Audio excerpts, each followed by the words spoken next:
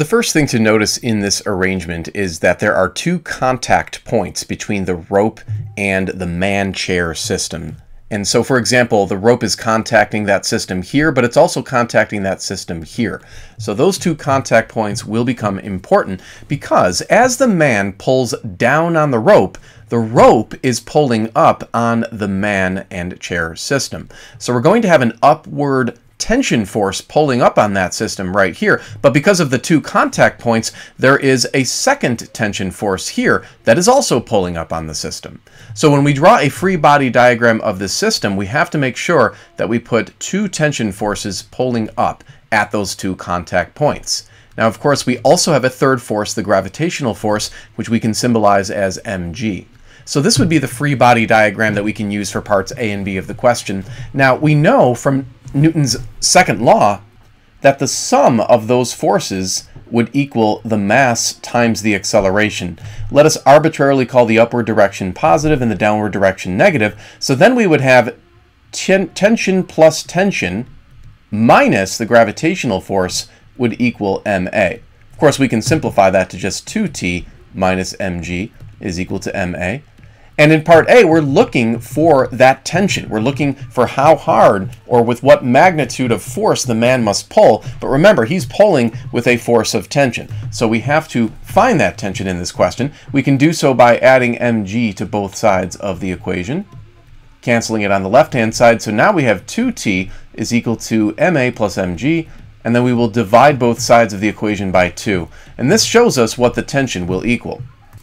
And in part A, if we go back up and look there, it says that the system is traveling with a constant velocity. So of course that means in part A, the acceleration is going to be 0. We also have the mass given to us of 95 kilograms. G, of course, is 9.8 meters per second squared. So let's plug in the known data. So when we punch this into our calculator and recognize that this term right here is 0, we will see that the tension in the rope, which is the same as the force magnitude that the man is pulling on the rope with, is about 466 newtons. So this is the correct answer to part A.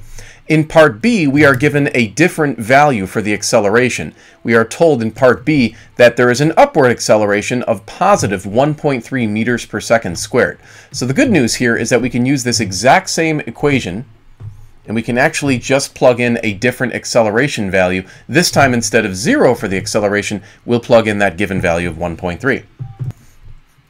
And when we plug that into our calculator, we will see that the tension force is about 527 newtons. So once again, that is the force magnitude with which the man is pulling on the rope. Now we go up to parts C and D, and things change a little here. It says, if the rope on the right extends to the ground and is pulled by a coworker, with what force magnitude must the coworker pull for the man to rise? Again with constant velocity, and then later again with upward acceleration of 1.3 meters per second squared. So let's just redraw the picture and get a feel for what's going on here. So here's a rough sketch of what's going on. We have the coworker pulling down on the rope, and then if we kind of follow the rope along to the system of the man and the chair, we can see that this time there is only one contact point between the man in the chair and the rope. So what we're going to do is sort of think about the free body diagram that would exist in this case. We're looking at that system right there, that point, which again is the man sitting in the chair, and we have the downward gravitational force, again, mg, but again, because there's only one contact point, this time there's only going to be one tension pulling on the man-chair system. So now we can apply Newton's second law again. We'll this time say that the tension minus mg is equal to ma. So again, notice it's just one tension rather than two tensions. We want to solve for that tension. We would add the mg over to the other side, and we have ma plus mg. Let's go ahead and for part C, remember that the man in the chair is traveling at constant velocity, so that means the acceleration is 0. So we'll have the mass, 95 kilograms times 0, and then plus 95 kilograms times 9.8. Let's go ahead and punch this into our calculators. And we get exactly 931 newtons. So this is the correct answer to part C. And now we go to part D, and the acceleration this time was that positive 1.3. So we'll have 95 kilograms times positive 1.3 meters per second squared plus 95 kilograms times the 9.8 meters per second squared.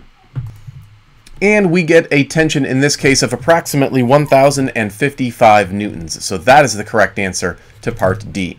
Now we go back up here, and we can see the question asking us, what is the magnitude of the force on the ceiling from the pulley system in part A, in part B, part C, and part D? The lettering there was a little confusing, wasn't it? So let's take a look at what's going on over at the ceiling. So here is kind of a zoomed in portion of the original picture. We see what's going on at the ceiling. We have the tension in two sides of the rope pulling down on the pulley. So this would be T, and this would also be T.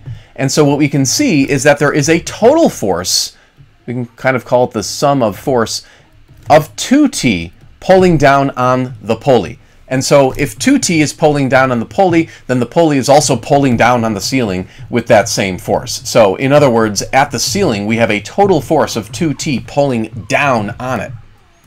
And so this will make the rest of the question pretty easy to solve, because for the remaining part of the question, all we have to do is take all of the tensions that we previously determined and then just double them. That will give us the amount of force pulling down on the ceiling. So let's go ahead and set this up in a nice and efficient manner.